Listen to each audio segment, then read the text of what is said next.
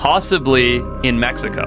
The silver grizzly bear in the high Mexican Sierras. What? Ongoing reports of grizzlies. So the same species that would have been here, right, that hung out in the Sierras, traveling all the way down into the Sierra Madres of Mexico, and then in these, what they call sky islands, if you're familiar with that term. I'll explain in a second.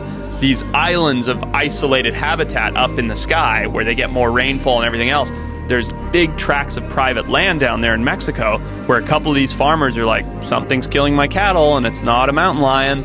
And it could potentially be like half a dozen Mexican grizzly bears. Couldn't it be jaguars, though? Could be, but they're saying it's not cats. There's like reported sightings of seeing bears. Really? And if you look up the Mexican grizzly bear, you know, it was declared extinct 20 years before another one was killed.